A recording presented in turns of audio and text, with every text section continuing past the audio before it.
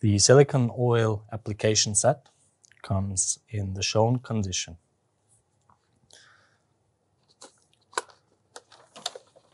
It includes a tubing with the black syringe adapter, which already contains the plunger stopper.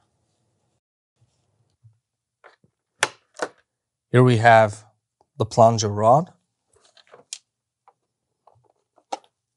syringe adapter white,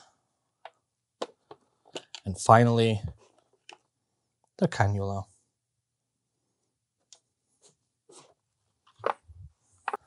When working with the original syringe, follow the instruction as showing now. Grab the syringe adapter black containing the plunger stopper. Assemble both parts. Use the adapter white to assemble and fix the parts. Ensure that you are all the way down. The syringe is still slightly movable.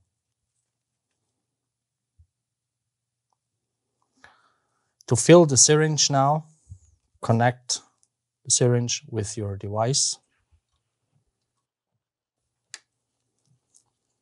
Go into injection function. Move the plunger stopper all the way down by using the paddle. Change into extraction function and use the paddle to fill the syringe now with silicone oil.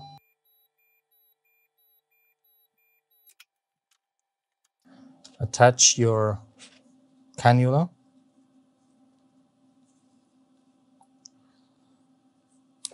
Hold the syringe upwards and use the injection function again shortly to get rid of the air inside the syringe. Be careful or use a finger to prevent a mess.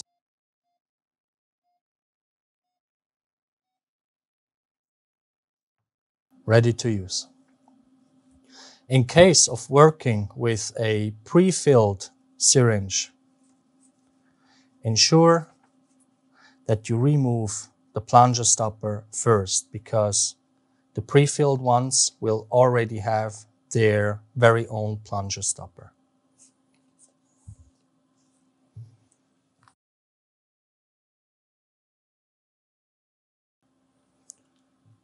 For silicone oil extraction, you use the same set as for injection.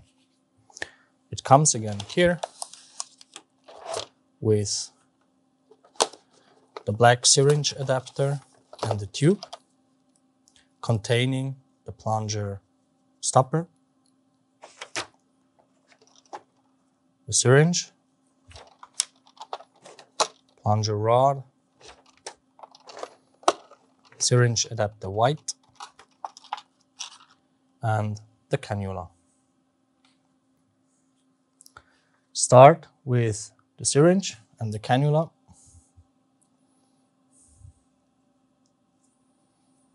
Go ahead with the syringe and the black adapter.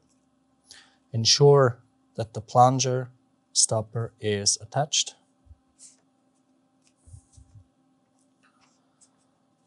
Use the white adapter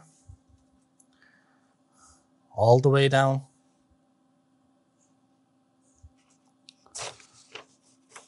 And then connect the plug with the visco connector on the device side.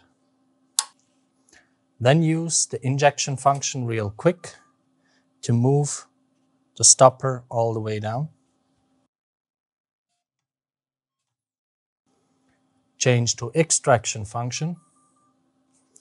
Then you're ready to work.